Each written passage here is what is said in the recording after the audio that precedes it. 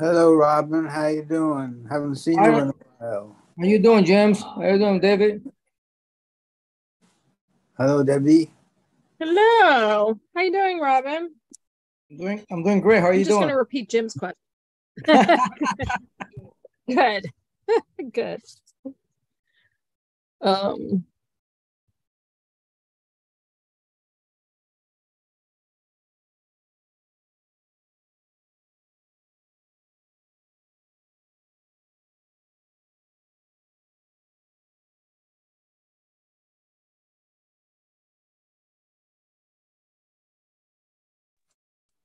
Hello, James.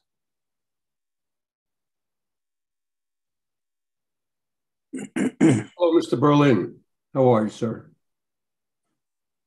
Fine, Mr. Bosley, but I think we should use first names. I think we already know each other reasonably well. Yes, I'm wondering if somehow we can distinguish you from me because we have the same initials. So sometimes in the report, it'll say JB. And I wonder if my middle name is Alberto. So maybe I'm JAB. And I, without telling you what the I stands for, am JIB, but I don't like it. Well, So yeah. they could certainly do that. So both of our names spell words. Yes, three-letter words, jib and jab. Imagine that. It's like poetry.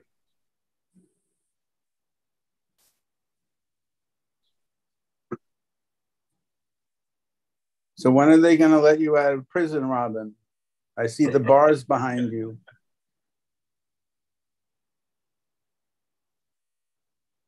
Next week. Okay. Hey,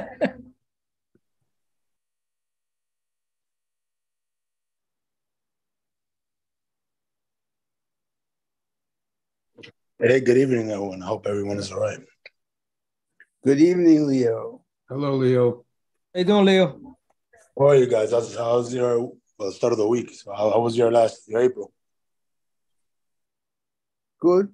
On my end, it's great.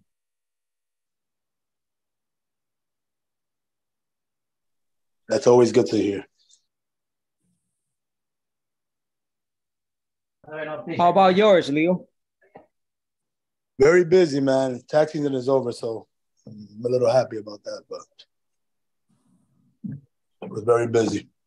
Which is good. This is good. Time go fly. Exactly, Robert. Robin, you know.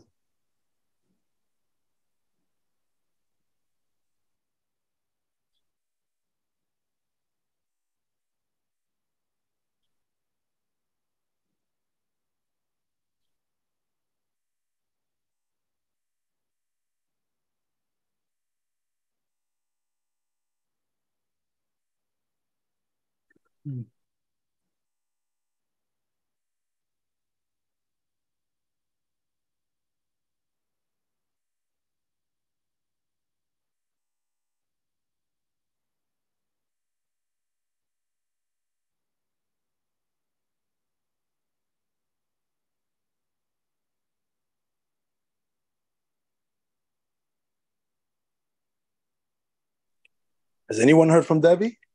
Yes, she's here. She was on earlier. Yeah. Oh, okay. Must have missed her. She vanished. I expect she'll be back. Yeah, I think she comes in, we should have quorum. I believe there's 8 of us. So it would be 5 present with Debbie. Right.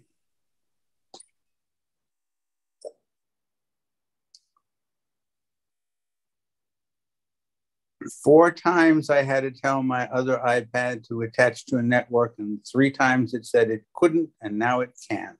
This is just so annoying, this electronics. And they say technology is smart, right, Jim?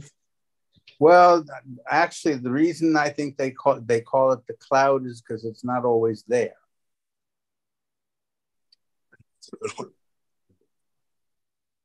Yeah, Maria has arrived.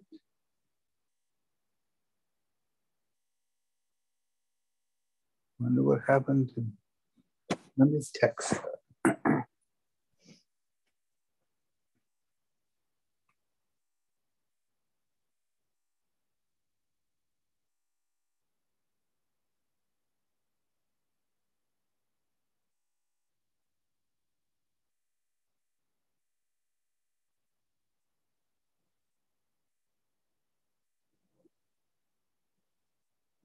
Hello, hello, hello. Hello. Hello, Maria. Hey, Maria. Hey, is that Jacob? Is that Jacobs? No. No. Maria. I've been getting a request for friend on Facebook.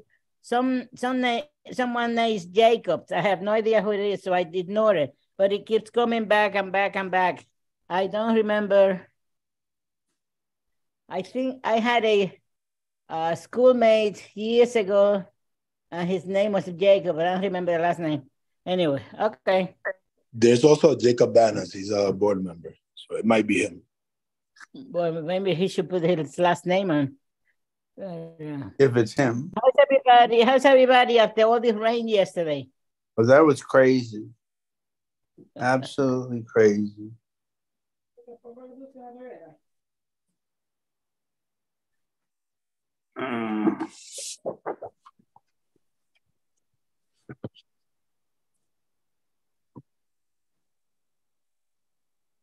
I got a text from Debbie saying, sorry, having issues, be back as fast as I can. If we have a quorum, I suppose, Debbie won't mind, or anyone else, if Leo begins the meeting. But if we don't have a quorum, we still have to wait. Let me see. James, Bruce, Jay. Yeah, I think we have quorum. Jay Mazer, CJ Mazer. Good, yeah. Welcome, Jay. Okay, so that being said, I believe we have quorum. Thank you, everyone, for attending our monthly meeting. My name is Leo Jimenez. I am the co-chair or the assistant chair of Traffic and Transportation. Our chair, Debbie, is having some technical difficulties, so she'll be back shortly, hopefully. I will go ahead and introduce the other committee members as well. We have James Berlin. Hello. We have Bruce Robertson. Can you promote Marshall Vanderpool and Vivian Ducat, who are board members, into the meeting, please? Yeah, let me... Is Chanel? Vivian is not a board member, but she's a... oh, okay, public... But we could, she's a public member of the committee, so we could promote... Yeah, so is Marshall, so... Okay. Yeah. Yeah, so now if you can, I don't have access to it. You can help me out promote. Okay, well, they can chime in through me if they have to, but okay. Vivian can't stay that long anyway. Thank you, sorry. No worries. Thank you, Bruce, for bringing that up. We have Robin Cruz. Hi, guys. James Bosley. And Jay Mazer. So well, Debbie come back. She'll explain a little better. With mostly for this agenda, we're gonna kind of follow up on a couple of issues we have discussed in the past. We're gonna go through. Is Jody Herson on by any chance? I know Bruce, you might have went to the walkthrough, or you were at the walkthrough. I believe we want to discuss and kind of give the committee, what were the pros and cons from it? How do you see the DOT?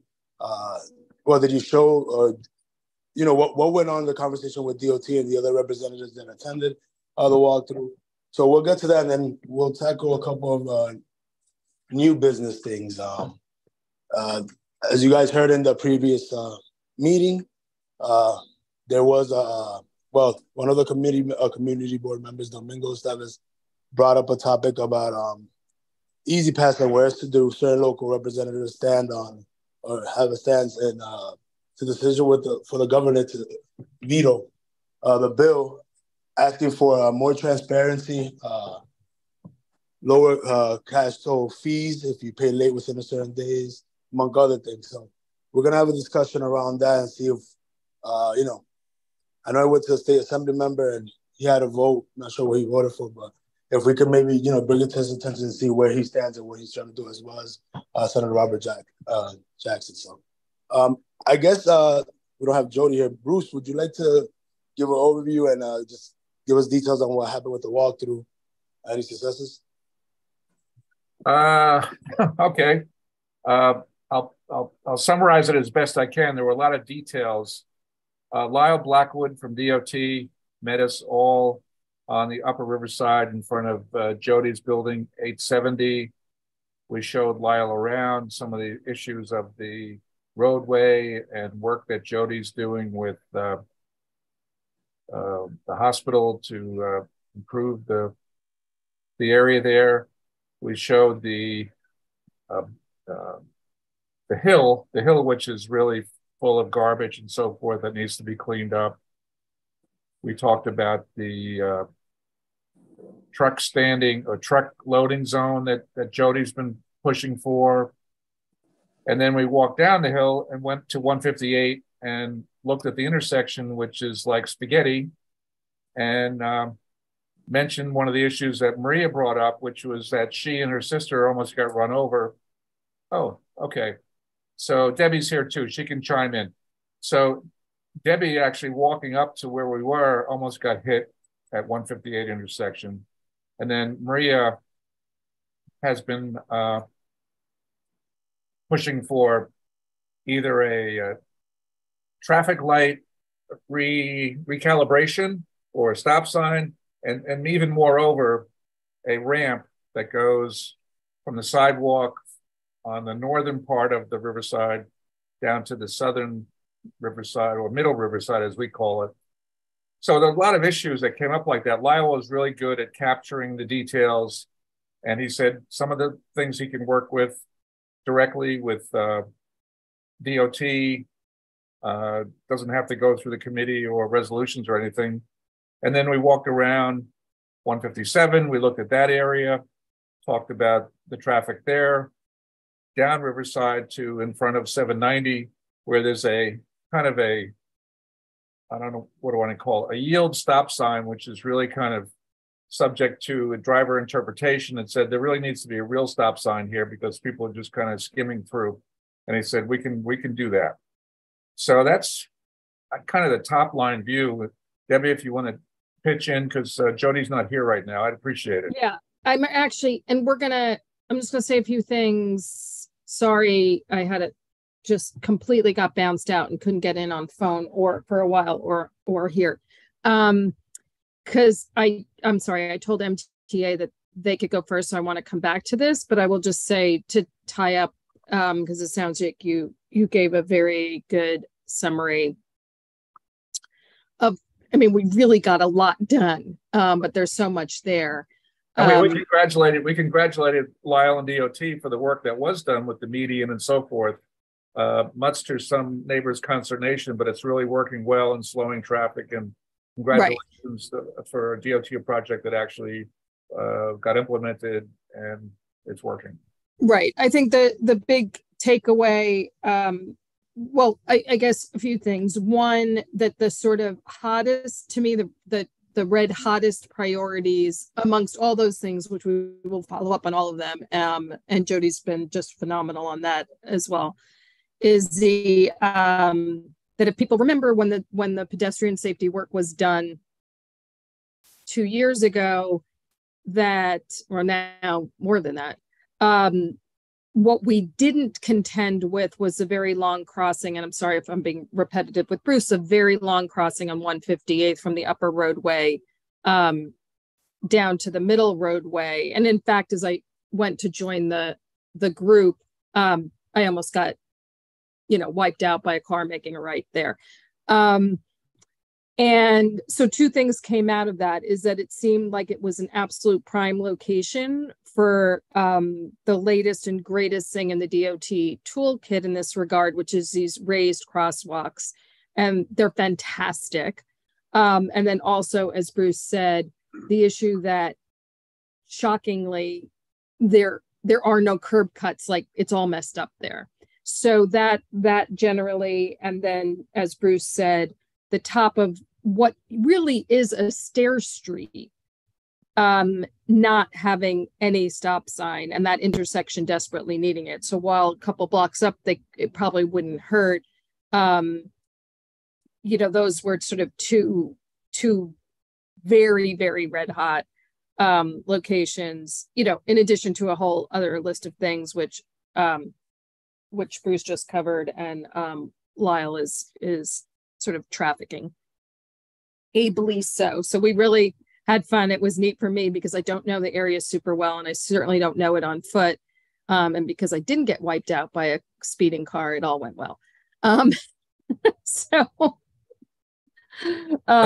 James was there. James, you want to chime in on anything that we might have missed? Well, yeah, I think the thing that I really, it was a learning experience for me, having my first walkthrough with you guys, and it was very informative. But I think it was Debbie who suggested a turn arrow on that area of Riverside Drive, which would make it easier for those cars to turn without other cars, barging in and then, interfering with the pedestrian traffic. I thought that was the biggest thing. Right. That face off. I thought was really cool. The light timing was a big discussion. Yeah. Yeah, no, that was, and we were there during rush hour. So it was interesting. And what we're describing is there's a real face off that happens with people going sort of southish from the middle roadway, and then facing head on the Edward Morgan people heading, northish, and everybody wants a piece of that 5 or 6 way turn. So, all right, so let's take Maria, and then I think I want to just again accommodate MTA, and then we can come back again if people have sort of additional thoughts that occur to them. I'll be brief. Thank you so much, Debbie. And I couldn't go to the walk-up because Jody said that since I'm not a member, I wasn't invited to the walkthrough, and because I was not an official member of this particular committee, so I said we have already discussed a lot. But one of the things that I've noticed was left out when you had that incident, Debbie, that bicycle lane, that it makes so difficult for the people coming down south to make that turn. And this is what I have observed since I live here forever and ever, the difficulty of making that, that turn right on the upper drive, and then also making the right turn on the lower drive. So I'm sorry that wasn't brought up too, because I also mentioned about the, I think we captured that comment. Yeah, I think we captured that comment. I don't necessarily, Yeah, but that's really, we need to, to look into that also. Thank you, dear. Thank you, as always.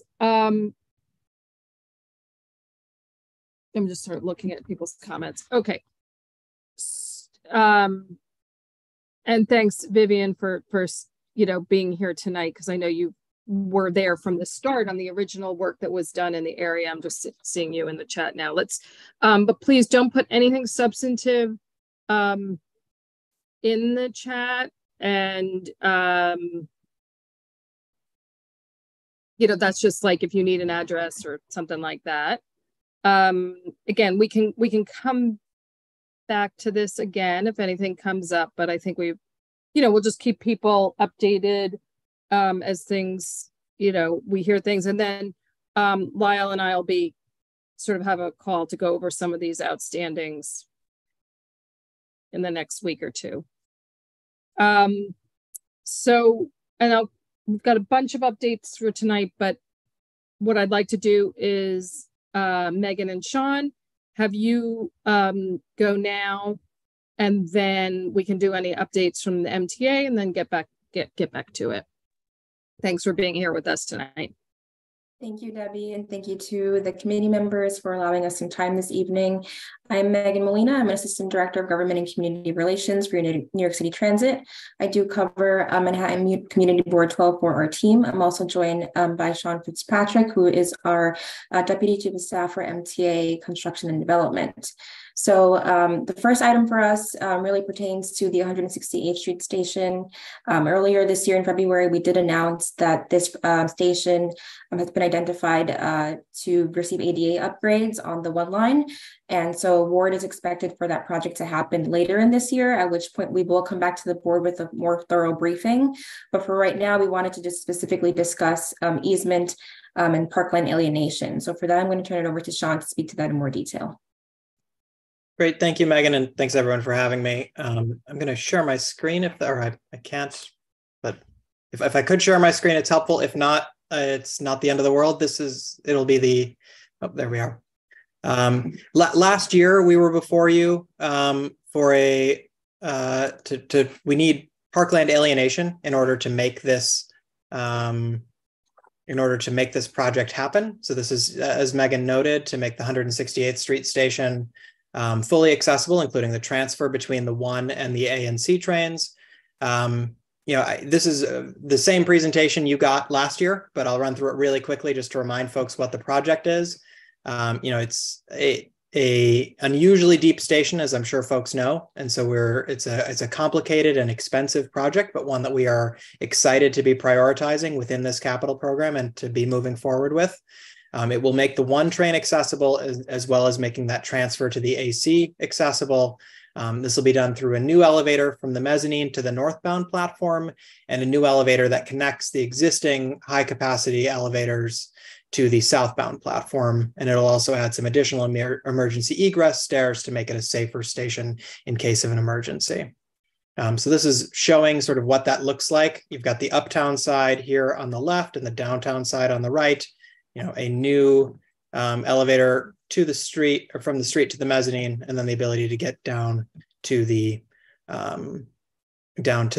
uptown side as well. So because of the location of this within the footprint of Mitchell Square and the Broadway Mall, there's a need for what's called parkland alienation. I'm sure you all are familiar. This is both to accommodate what are ultimately subsurface permanent easements. So the fact that we're putting elevator shafts underneath the mall and underneath Mitchell Square Park means that you won't be able to plant certain types of trees. It in some ways limits the use of the parkland. And so for that reason, parkland alienation is required. We will also, during construction, need to have additional space for staging, generally that area north of the War Memorial in Mitchell Square Park. This is all the same exact stuff that we discussed last year and that was approved thanks to, we appreciate your support and the support of your elected officials in the city council and in the state legislature. The issue we ran into, and this is, and just to note, the same plan, we're working very closely with the New York City Parks Department so that we will restore everything better than we found it and are pleased to do that. So thanks to all of your support, we were able to get that passed last year, which was the critical thing in order to allow us to move forward with the ADA project. As additional layers of legal review happened at the end of last session, we realized that there were a few typos, and it literally is as simple as that. You can see them listed on the screen here. There were a couple of instances where numbers got transposed. We put an east instead of a west somewhere, and inaccurately described the Broadway Mall. So it is very, very technical, minor stuff, but in order to have the alienation legislation be 100% accurate and sort of, leave the law books pristine, we're asking the state legislature and the city council and with your support to go in and change that and just clean up these typos so that they aren't there anymore. So the sort of the substance of the request is as simple as that. Also happy to, as Megan alluded to, give an update on the project itself. We are moving forward this year with the award of the contract. It will be a design build contract, and that we expect it to take something like 4 years, although we'll have a more detailed schedule once we have our design builder on board. We anticipate that being something that happens, kind of in the second half of this year, probably, near the end of the year. So that's the update. Happy to answer any questions or refresh any memories from what we talked about last year, but we are back for typo control here. So thank you. Thank you, Sean.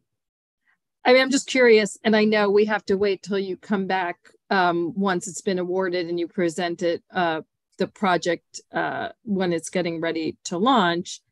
But am I right to infer from what you just said about the length of the project, et cetera, that it will be more complicated than what we are, for example, seeing at 181st Street A station, and it will necessitate more weekend full closures of that station? It is too early to get into what the sort of weekend closures will look like. I will say that while it is a complicated station, and it is more complicated than 181st Street in a lot of ways, a lot of that is driven by just how deep it is and by the fact that there's a need to go through 80 plus feet of the hard Manhattan rock. So that will not necessarily be impactful on the sort of at the station level. So it's premature to get into sort of what the what the outages will look like, but I will say that the complexity is driven mostly sort of significantly above the station level. It sort of will be coming down from the street that will be the most expensive and challenging part of the project. Jim, and then Maria. Thank you. Thanks, Sean. Just for some of us who may be new to this, the second a parcel of land is designated a park, you need an act of the state legislature to make it not a park. And that process is called alienation. It's a method of protecting the parks. So in order for a section of this park to be used, and my question, by the way, and I think we already know the answer, because you guys try to do an excellent job. The area that's alienated that you're going to mess with, it will ultimately be a flat surface that people can walk around on and stuff like that. It won't be fenced off or anything like that. Absolutely. During construction, that we do have a temporary easement, but when we return it at the end of the project for parks use, it will look, just like it does today, but brand new and with, some minor design improvements from the Parks Department. Right, and technically that tiny footprint won't be a park. Well, technically, who knows? It will still be a park, but we will have an easement below the ground. So it's sort of, in order for the Parks Department not just to give up a parcel of land, but even to grant an easement, you need to go through that same alienation process that you described so well. Thank you very much. That was very helpful. And again, my experience, and not just saying this, when, and I don't work for the transit authority. When they do things, I find that, nothing is perfect. They try to do a really fine job. So I'm certain, and this is, as you point out, an extremely complicated project. Even getting from the A train part of the station to where the elevators go to the 1 train, that's going to be a problem because that ramp is too steep. Right. And you're dealing with a ramp that's too steep at 184th Street now. So by then you'll be experts on it. But so again, we appreciate what you're doing. And let me just invoke one of our former board members, the late Edith Prentice, who was an advocate for the disabled. And she referred to the rest of us as the temporarily able. So all of these projects may very well be very helpful to all of us at some point. Thank you. Thank you. And yeah, thank you for invoking Edith.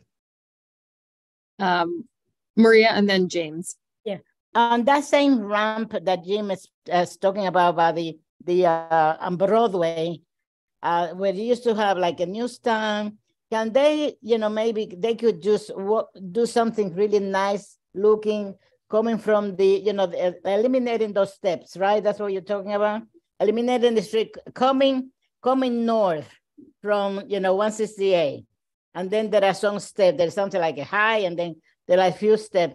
Can that be smoothed out and go down by where the talking booth used to be?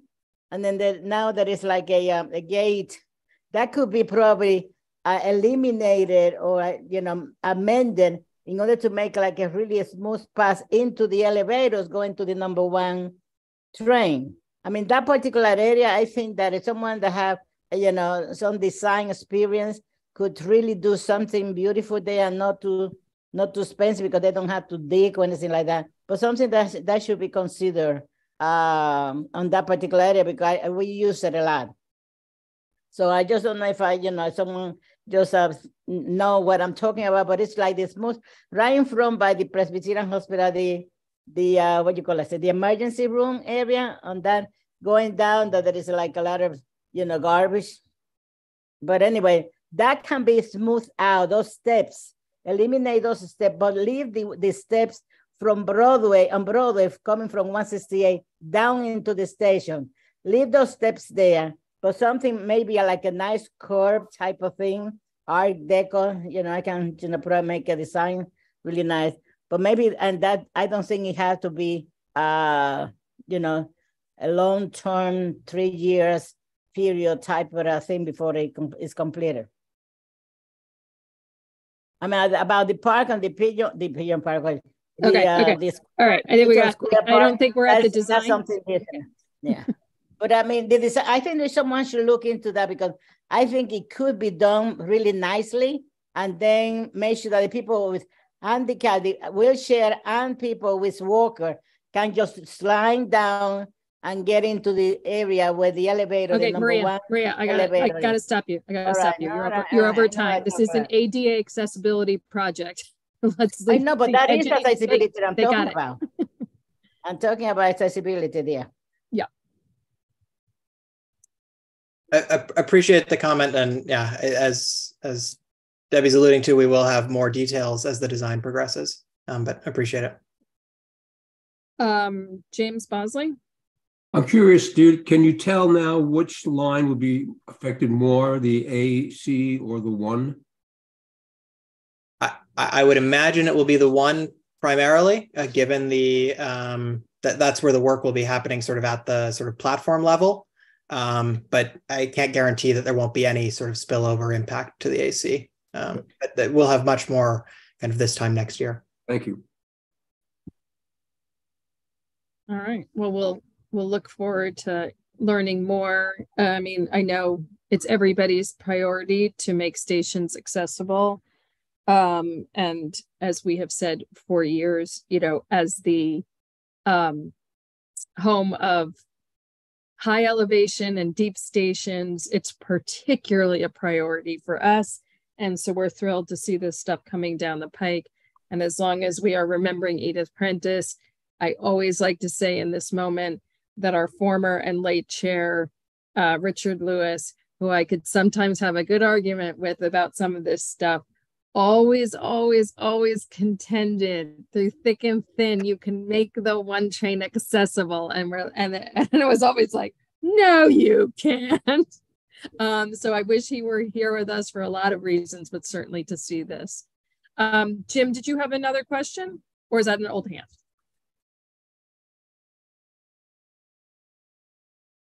Okay. Megan, can I ask you, for the 2 things we discussed a little earlier, if you've got anything to share? Again, I think just so people know, we have as many updates as available have gone out. There's nothing new to say about the ADA project at the north end of the 181st. Debbie, can I interrupt you real quick? If we're going to move on, I just want to let Sean go, because he was only here to speak to 168. So I want to take up the rest of Sean's time for this evening, and then I'll stick around for the other questions. Okay, great. Sean, it was nice to meet you. And thanks for being with us tonight. And we'll look forward to seeing you next year. Excellent. Thank you very much. Thank you, Sean. Thank you, Debbie. So we don't have sort of additional updates now that the Overlook Terrace entrance has closed for the ramp work at 181st Street A station, but the south end of the station is sort of technically a separate project that replaced the escalators, and now the stairways are closed because that's the last part of that project. Right. So I just asked Megan if there's any sense, since that had to kick off a little late, But those stairway rebuilds have been moving pretty quickly. If there was an update about when that's expected to reopen those stairways, because I am realizing that means for people entering on the south side of the station, you can't just go down to the platform. You have to actually head north and then get down the stairs. So it's added a little commute time, so we're not all the way there yet on that side after waiting, for the escalators. And that also any information she has about the next round of weekend closures at that station, which do relate to often to this work specifically. Right. So, okay, here's what I have so far for dates when it comes to the current stair closures, right? So we had shortly after the escalators came back, which was on March 31st, we did the stair closure between the upper and lower mezzanine. And that happened, I believe it was April 10th that they closed. And right now we have the date for those to come back as July 2023. So at some point in July, usually that means it's going to be towards the tail end of the month, but that's what we have for right now. For the other stair closures that happened much more recently, I believe that was as of the 22nd of April, those are the platform to lower mezz stairs, or we refer to them as P1 and P2. Those are supposed to be closed through the end of this month. And that's it. Oh, really? Yeah, that's I almost don't care about the other does right now. And obviously, as with everything else, if there are any changes on that end, I will let you know, but that's what we have currently posted. That was the timeline given to us by the contractors. Like you said, they tend to move pretty quickly on stairs. So, our hope here is that we stay on schedule with those. All right. That's great news. Is there anything I'm forgetting that we need to, You want to know about the planned service changes, so I will send out a notice to the board in writing, but we have the partial suspension for the A train between 168 and 207th. Our next dates for the month of May for that are going to be the weekend of May 12th through the 15th, and then also May 26th through the 30th. And it's the same set of stations and the same timing, 9:45 p.m. till 5 a.m. that Monday. So I'll make sure I'll put that in writing for the board as well. That's great. Thank you, Megan. Jim, if that's a new hand, you're next, and then Jay Mazer. Hi, Jay.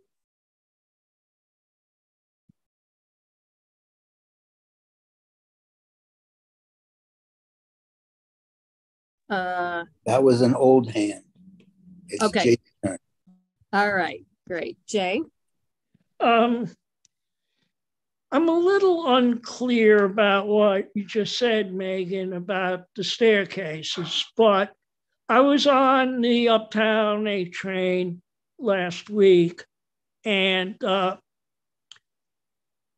I never actually felt the 184th Street exit to the staircase there was very safe. But I finally saw someone who was really uncomfortable, an older woman with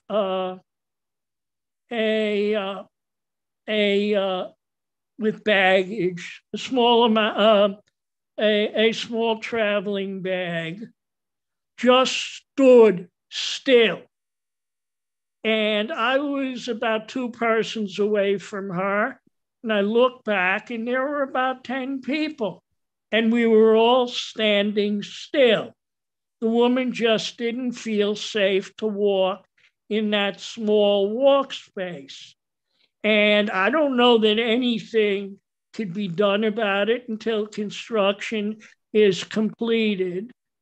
But I always thought something like this might occur in that small walk space, which is the main way to get to the elevator to Fort Washington Avenue and 184th Street.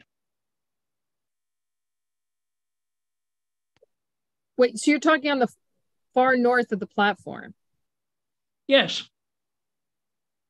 Yeah, people just, if you're not comfortable, you don't take it. I mean, because those stairwells are open now between platform and mezzanine. You just don't turn left off the train, you turn right off the train. Like there was a bigger problem. No, they're not. Am I wrong that they're not open? Like it is narrow, but like then I don't take it because it freaks me out. No. So I mean, and I will say that part of the work that we're doing for this project is to make like the boarding areas more accessible. So that does include like things like space constraints. But I'm not sure if I'm also understanding the question or the concern correctly. My concern is actually for the safety of people who are walking to the staircase to get to the elevator, to get to Fort Washington Avenue and 184th Street.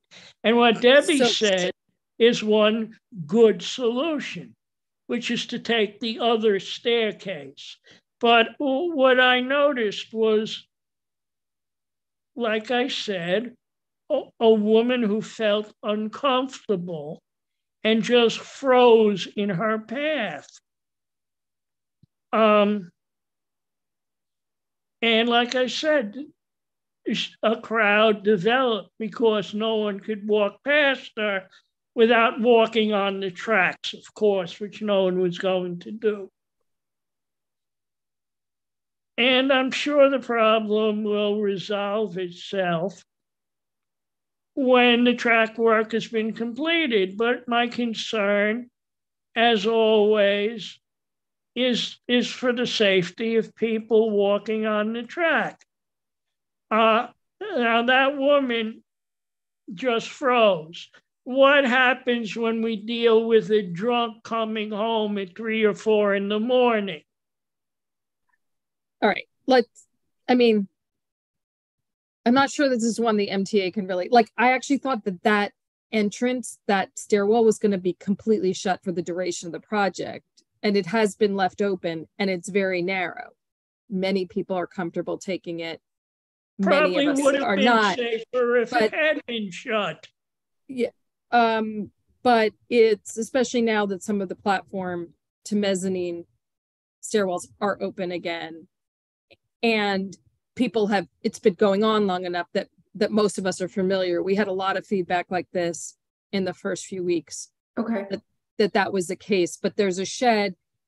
And again, I think for the people who feel secure enough to take it, they appreciate having that one open while there's so many diversions. Right.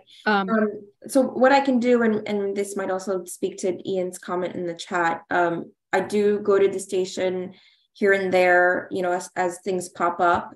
So I am happy to just go at some point in the near future and kind of walk through. I know our customer service and experience team has done a really great job, at least trying to put their best effort together for the materials that we put up in the station to assist with wayfinding.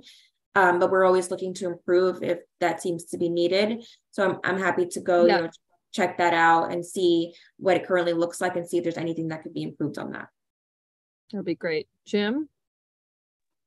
I just wanted to second what Debbie said, and also Ian's suggestion, having an extra sign alerting the people that it's a narrow passageway, that would help. If that particular way to the stairs hadn't been open, it would have inconvenienced tens of thousands of people by now. And, you sort of have to weigh things. So I think it's a tremendous convenience. I think, most people are very happy it's there. Obviously, the lady didn't stay frozen forever since Jay is with us, or unless he turned around and went the other way. But I think he's overreacting. And, we don't run the world so that, drunk people are absolutely safe all the time, or else we'd have railings by every street. That's not how, it's not a practical way of running the world. So, and I've used it. In fact, I go out of my way to be in the front car of the train to make that available to me. And I'm personally very thankful that it's there. So I have great respect for Jay, but I disagree with him on this point. All right. Well, Megan, thank you for, keeping on top of everything as well as you have. I know that there's been a lot of community feedback at every sort of piece of this double project at that station. So I appreciate, your presence and consistency during these months. I know you were like kind of new coming into it as that was launching. So you've really, you've really absorbed all of it.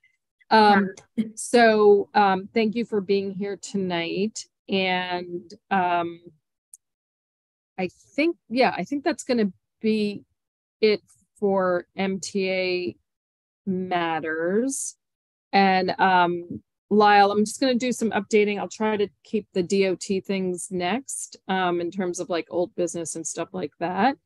But Megan, anytime you decide you've had, you're ready to be done, I'll let you go. And if you want to stay, great. Thank you, Debbie. I appreciate your time as always, and just for, always giving me a call to let me know what's going on and for giving us a chance to work together to improve things here and there. I know this project is needed, but can pose inconveniences at times. So we just want to make sure we're doing our best to fix things wherever possible in between. Great. All right. We'll speak soon, I'm sure. All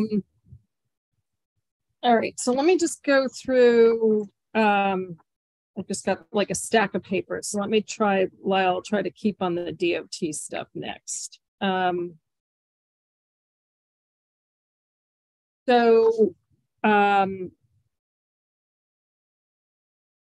you know, we have a big project going on in the district. This is bridge discussions at the Broadway Bridge, as well as the Riverside Drive Viaduct project, the many years.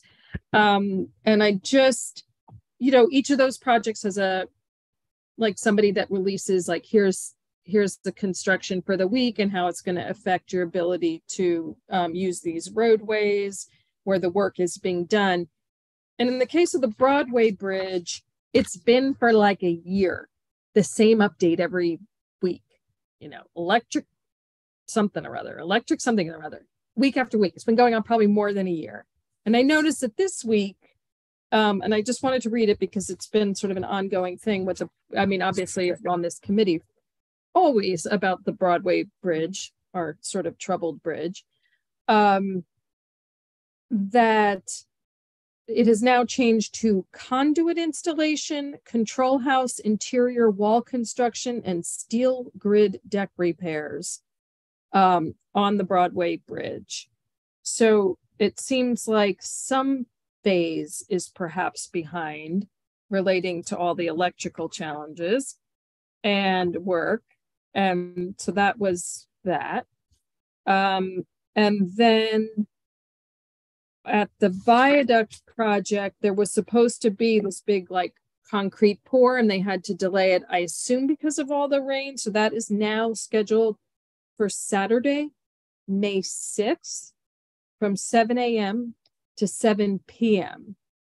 That is a concrete pour on the west sidewalk between 153rd and 155th Street over Amtrak, weather permitting. One lane closure will be performed as per the schedule below. So what they're going to do is they'll have one northbound, one southbound, but all on the east side, and then they're obviously going to close up the west side completely. So it's going to be a little tricky over there on Saturday. I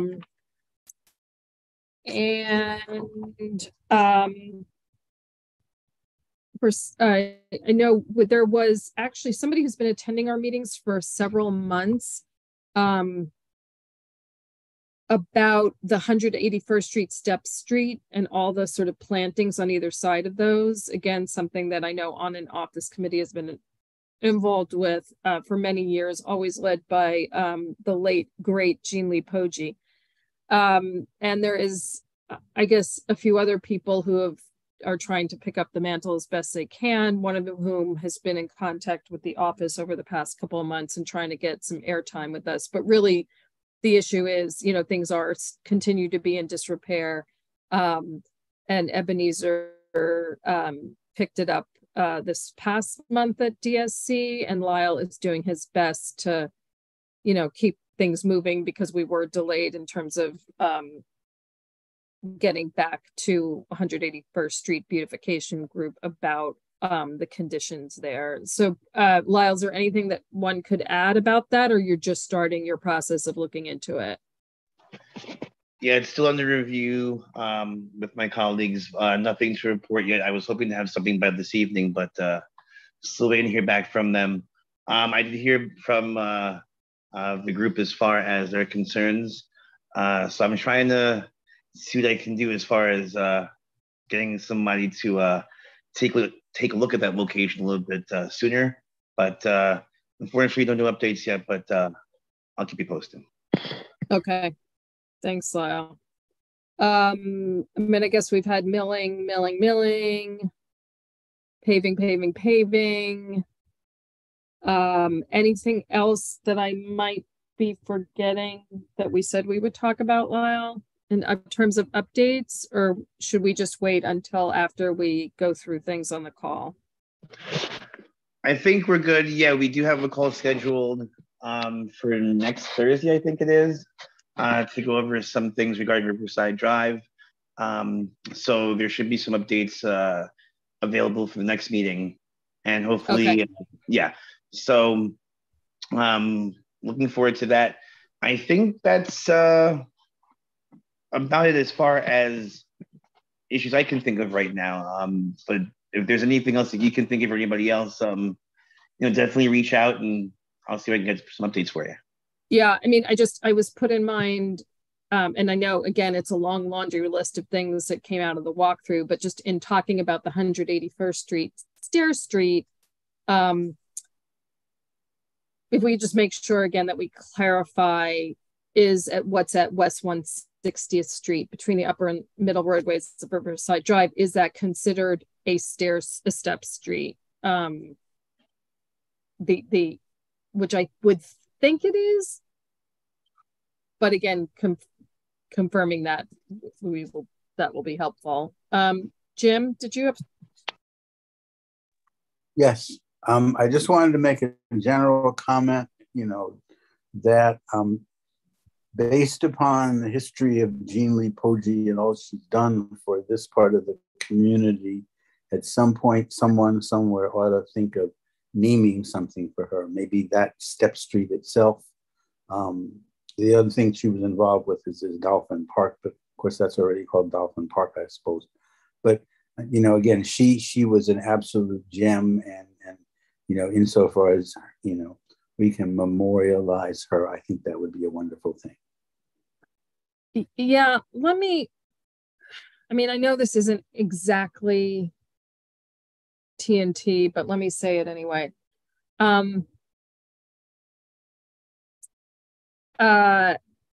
Dolphin Park, as people know, was, Port Authority paid for that. They took care of renovating it, and because they had to sort of move some things for the Restoring the George project and the New North Walkway. And so they did that. They're not, but there is currently, to what it seems to be, is there's no one to operate the park. And this is the issue of, like, the good news is there was a community agreement made, and they I guess will provide some funding for it, but it didn't open last year. And it's not clear that it's going to open this year unless a group sort of steps up. And, because it is like that.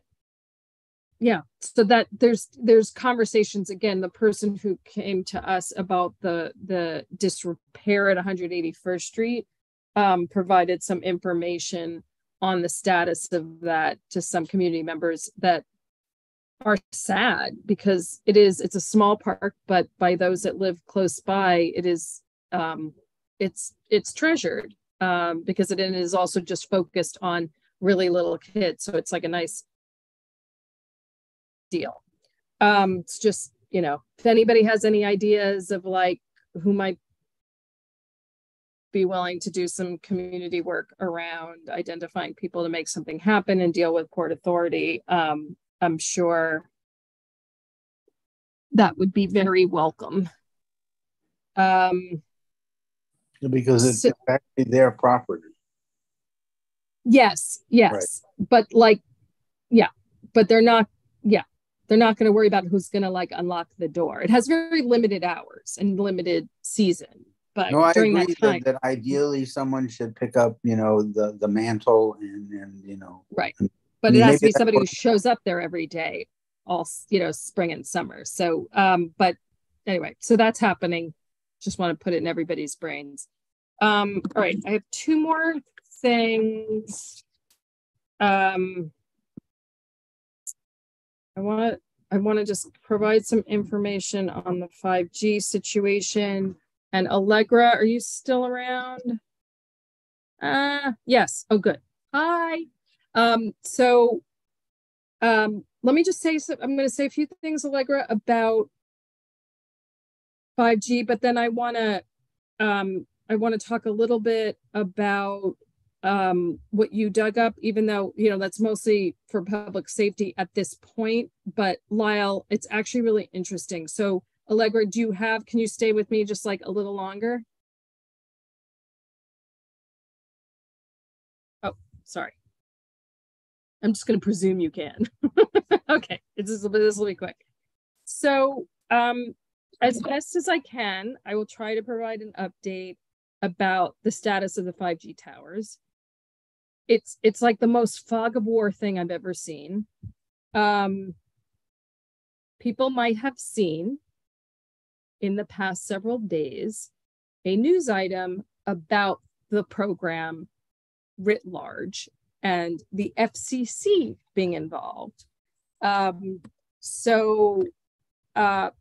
There's been a lot of consternation about these polls, as we know in this committee. So I'm just going to actually read from the Times because I want to get it right. The FCC has said that the towers, each of them, are subject to the FCC's environmental and historic preservation reviews that were not conducted before work was begun by CityBridge. So meaning for all future poles, plus the 100 that are in the ground, there needs, like in the case of the ones in the ground, there needs to be a post-construction review, but then something needs to happen before the future ones go. And what's super confusing is that that the CityBridge is sort of saying like, but it'll be fine. That won't cost us anything on our timeline. And when I hear reviews like that, I'm not sure why it wouldn't affect the timeline.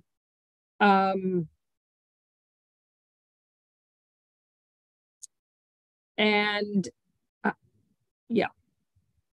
The quote from Mayor Adams was as follows, and this sort of goes to, as you know, when they presented here, I was like, why is CityBridge, who's just like a contractor, presenting and not the city? But I think it's a lot more complicated because the quote from Mayor Adams was that City Hall was committed to enforcing provisions in our telecommunications franchise agreements to see that municipal franchisees like CityBridge adhere to all relevant regulations. So meaning if they're referred to, it's not just a simple, like I was talking to them like they're just a vendor to New York City, but if they're called municipal franchisees, it's clearly bigger than that.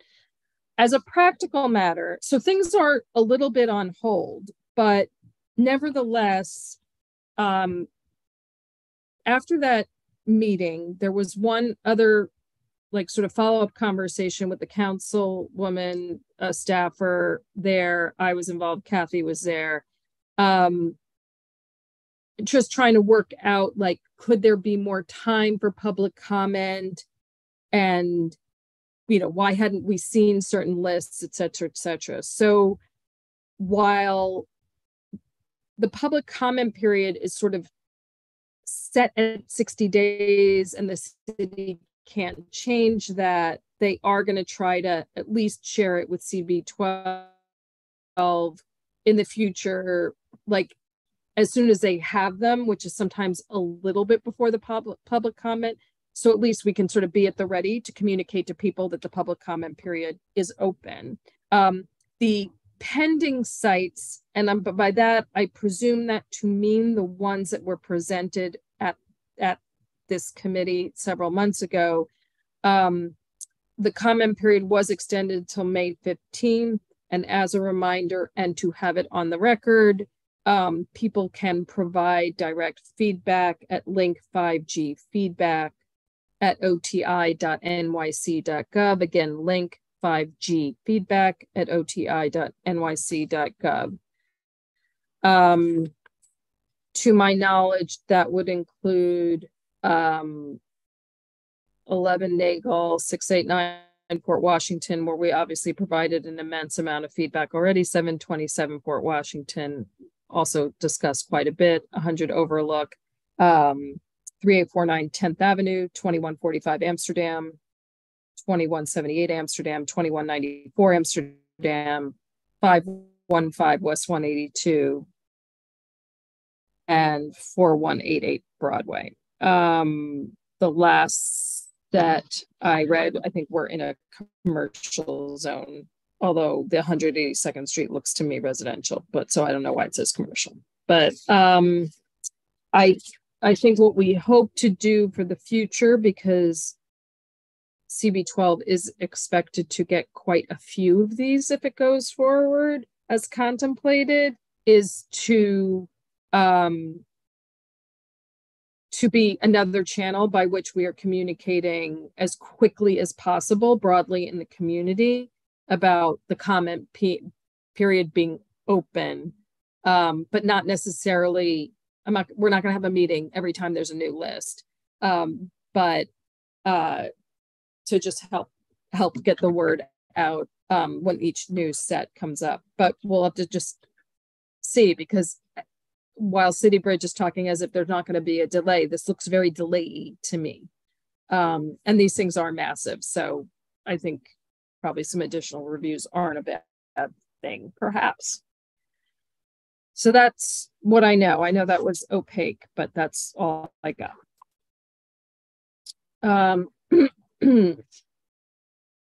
So now, and I think this will be the last thing I've got just in terms of updates and old business, etc. Obviously, last month was our joint meeting with public safety. I was on the positive. I was pleased that after sort of thinking about it for so long that it happened. And thank you to our assistant chair for sort of getting it really over the line.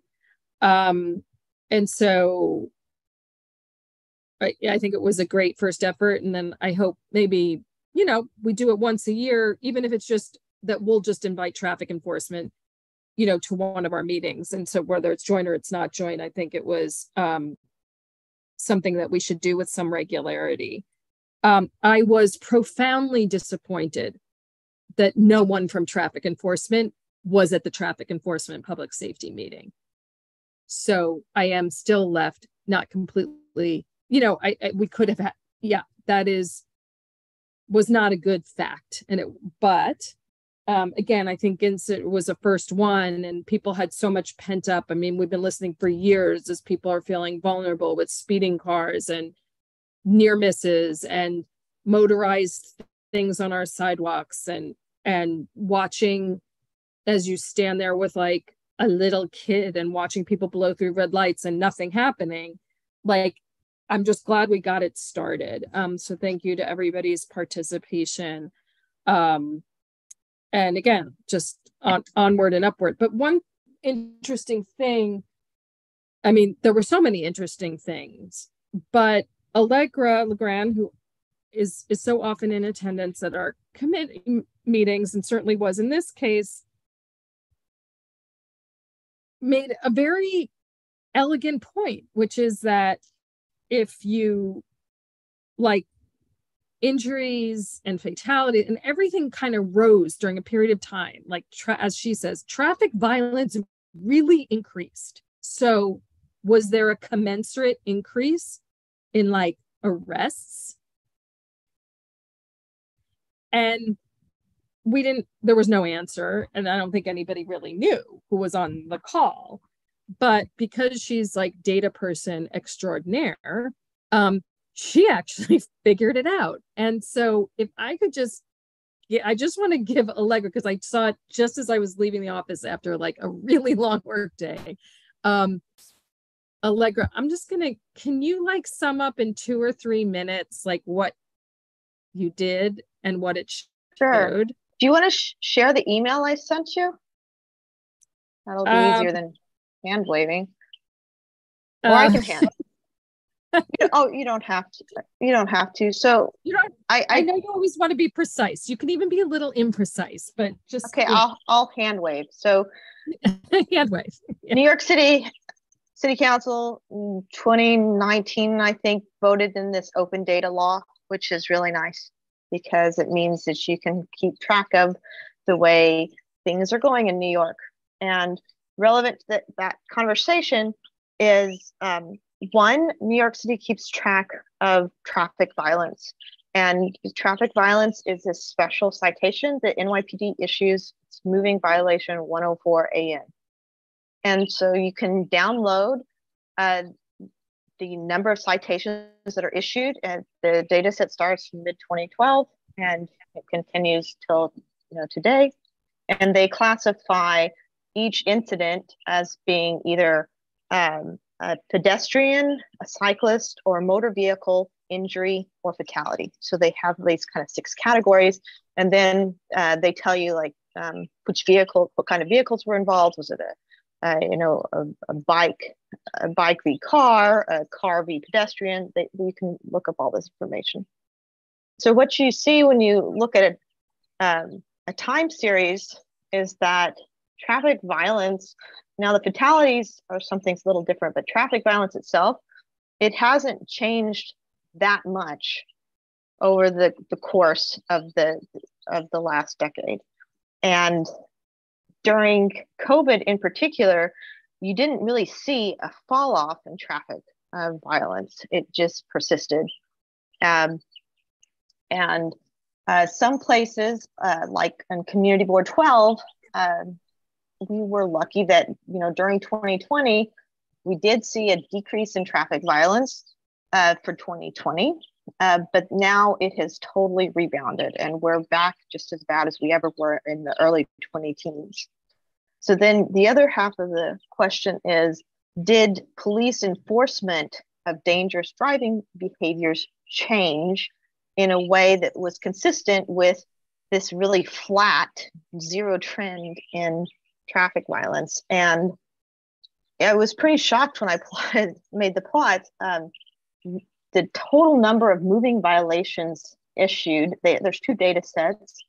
There's a historical data set that covers 2018 to 2022, and then there's a year-to-date data set.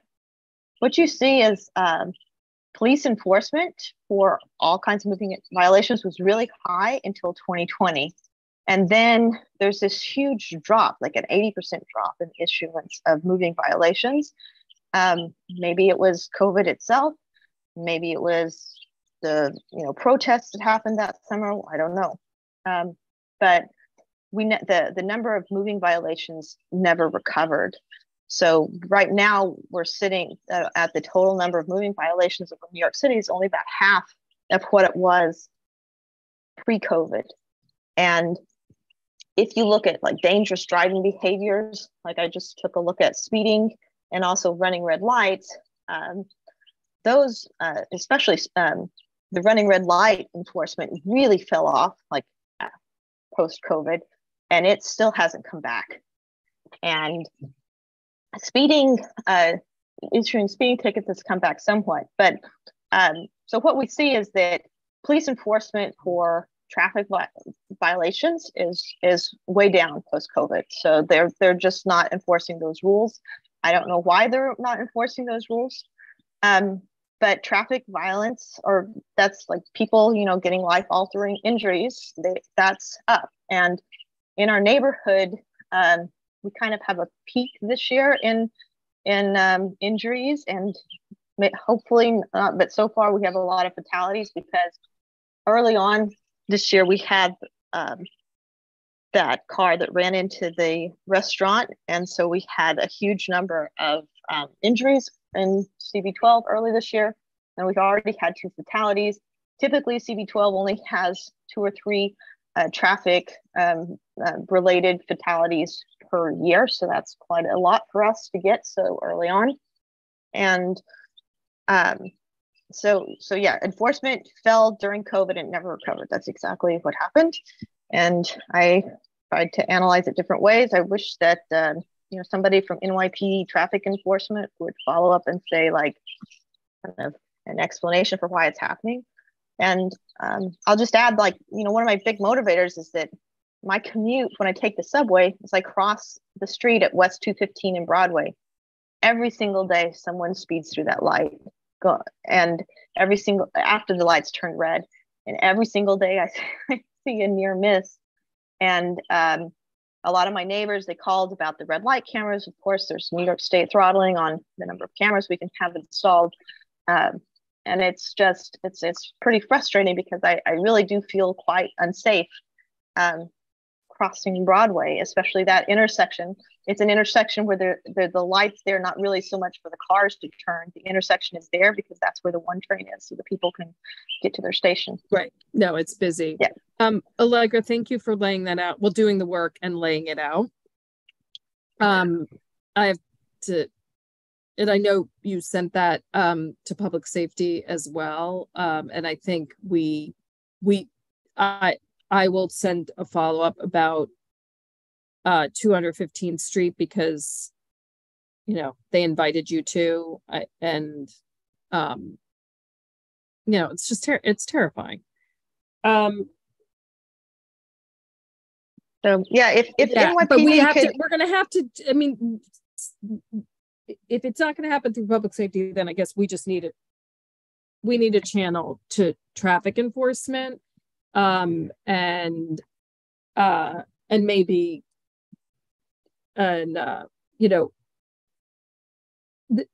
sort of my idea is also to see, because Ebenezer said, they used to come sometimes to DSCs. So like, even if we could get it back, like they came once a quarter or something like that, that would still be a lot more than what we have now.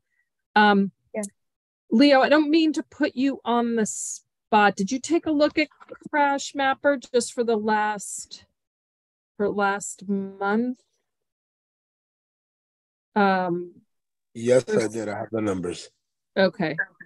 Why don't you just tell us what's happened recently?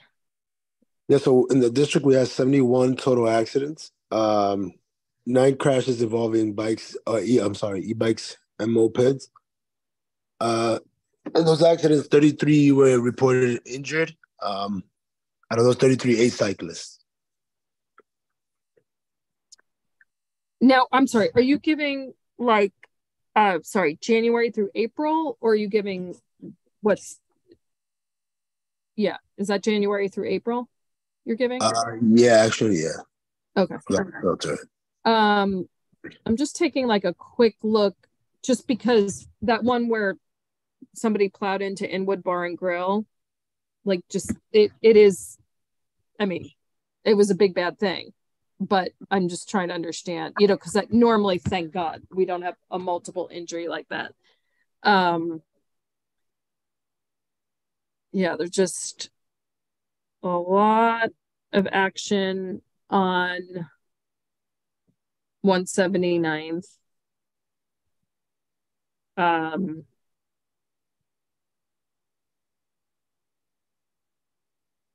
And I'm just looking at the pattern.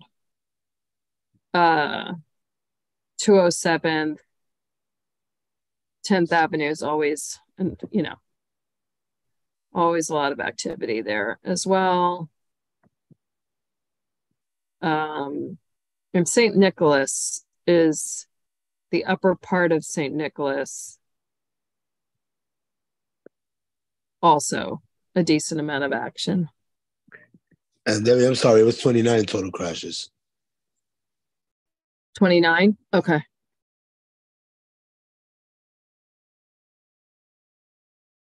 All right. All right, let's keep at it. Jim shared with me, and maybe people have seen it. There have been sort of two big articles that relate to different aspects of Vision Zero. And things are not going well. You know, they went better for a while, and they're really not. They're not going well. They're not, and they haven't been lately. And so, Jim, I don't know. I've just sort of look at those because one of them had some stuff that maybe we want to spend a little time with, because I think it's easy sometimes as we all go about our movement on streets and stuff like that, and you're just sort of like, why does it have to be this way, or there's pushback on something. But the bottom line is that, you know, besides things that are sort of designed around sustainability and climate change and getting people out of cars and trying to save the planet, you know, there's also this thing of saving lives and keeping people from either being killed or seriously injured on our streets. And again, it got better for a while, and now it really isn't. So, you know, we can't really lose sight of that. Does anybody have anything? Jim, sorry. I just wanted to comment that historically 179th Street, which is the main way of getting to the George Washington Bridge on the city streets, that has been problematical for decades and decades. And I think for a while, I think it may have been through the council, the congressman's sponsorship, there was actually some traffic direction there done by the city. But I think that traffic direction is essential, and it's particularly essential when there's a problem on the bridge and it just doesn't occur. And in fact, I myself was practically, in fact, it was infuriating. Some guy practically ran me over, and when I tried to walk in front of his car, he started at me again. It's a good thing I didn't have a rock. He wouldn't have a windshield. It was just crazy. So that street is really problematical. And I think since I believe things were better while there was that funding for the traffic control people there, we should make that one of our priorities. We should possibly even pass a resolution about that street. And if you know, the other one that's particularly bad, and it may even be near where the bridge is over the Harlem River, is 207th Street. But, you know, insofar as they're really dangerous, we have to make noise and actually get some personnel there, because, you know, that's just money, and lives are lives. Thank you. No, very good point, Jim. And often say that, you know, we change streets to get people moving better and public transport, and buses moving better, and we change streets to make them safer when they are dangerous. However, we don't change streets that are otherwise fine. They're just not having traffic enforcement. But coming to sort of the essential, and what Jim is saying is, let's spend some time thinking about, you know, highlighting again what we're seeing in the data, et cetera. For, you know, DOT is always happy to do a walkthrough, and then to, you know, potentially move into a resolution to sort of, to request, because I think a lot of times, you know, DOT comes to us and they say, we saw this dangerous thing and we want to do this, but, you know, but part of this process is getting us more familiar with our own safety data and the kind of thing that Allegra raised tonight. I think that would be a great idea. Maria, and then let me come back. Adam Fran, I see you in the Q&A, so Lyle, I'm gonna circle with you after Maria. Thank you, Debbie, again. On the walkthrough by 158th Street, the embankment, and 158, I mentioned to you last month, I was gonna send you some pictures about the sign that needs to be changed on 158th Street and Broadway, turning left, going into that bicycle path. I think that I also spoke, and Bruce also agrees with me that something needs to be done there. So I'll let you go through this month, but for next month, I think we need to address that issue because it's really critical. But also remember that I am reaching an age that I have to be slower. I walk slower than before. So I need to make sure that when I want to reach a place, I do it alive and that someone doesn't have to carry me on an ambulance. So thank you so much for all of you to listen to me. But just while I have you, Maria, we did raise it when we were doing the walkthrough of just a general, like, some changes got made in that area.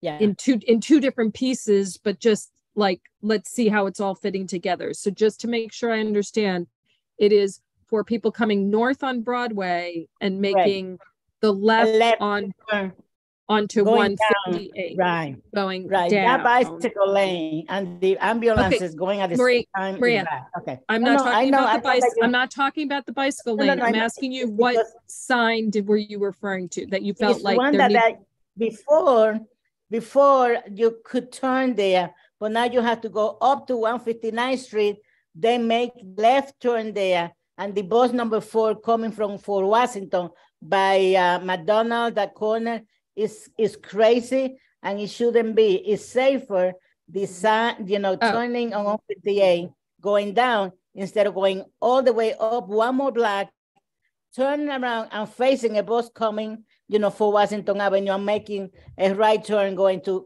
down Broadway then. All right. Well, that's a horse of a different feather or whatever the saying. Okay. Okay. All right. I got it.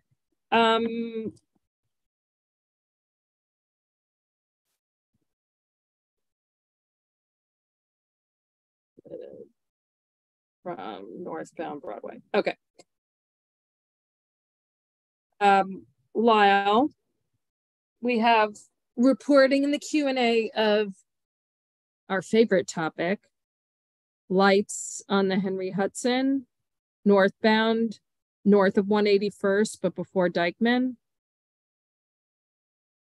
Are you guys in charge of that on that strip? I think we are. Last update I heard from our street lighting division. I know it's under review. That's a decent stretch there, so it's going to take a little bit of time to get an update. But it is something that our street lighting team is looking at currently. Oh, they are. Okay, because Adam says he's submitted 311 requests, so hopefully they've found their way to you. Yeah, I mean, they found their way, and that's why people are taking a look. But yeah, and also came up at the Parks meeting, the joint Parks meeting a few weeks ago.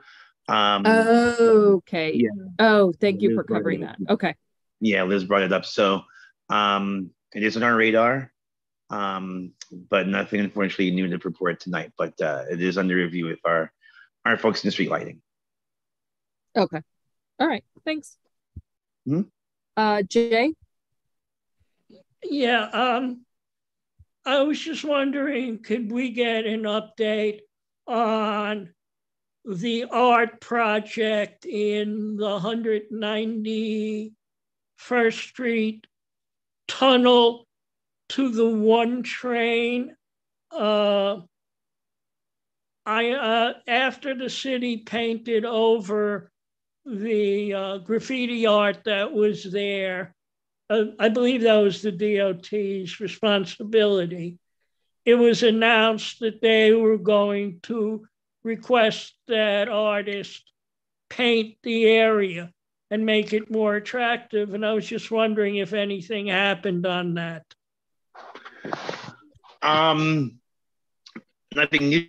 Just as a brief summary, you are correct. DOT is responsible for the maintenance of the 191st Street tunnel by the 1 train.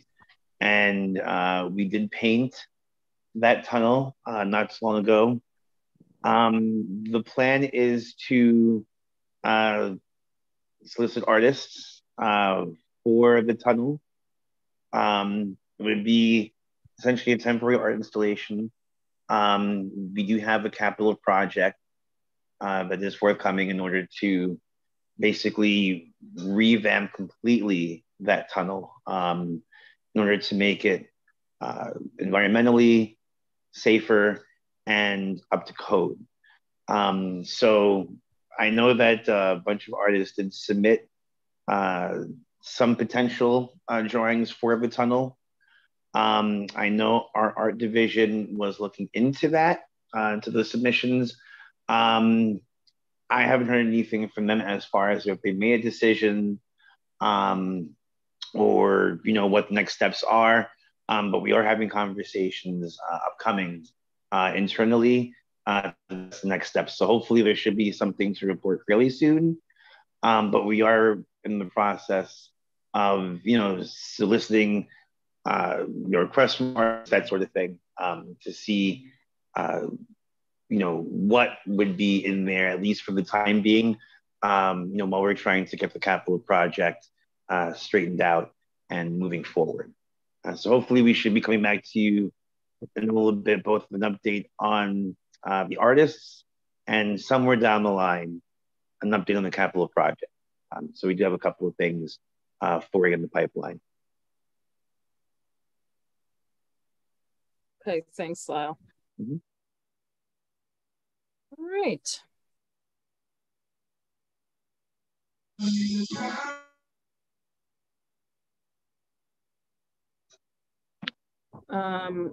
All right, I'm just looking in the Q&A.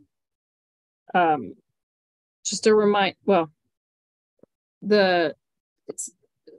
it's not really conversation on sidewalk use by bikes and scooters. It's that it's enforcement, it doesn't get enforced. It's been raised. People feel very vulnerable. But you know, this committee can't speak for where NYPD is on those kinds of enforcement issues. With that, I think we're ready for a motion to adjourn. Anyone? Thanks, Bruce. Second. Hey. Excellent job. Yeah, I know this is a lot of old stuff, but it was good. I feel like we got through a lot. Thank you, everybody. Meeting is adjourned. Thanks for everybody's participation. Mother's Day. Happy Mother's Day for all. Thank you. Be well. Thanks, everybody. Thanks, everyone. Have a good night.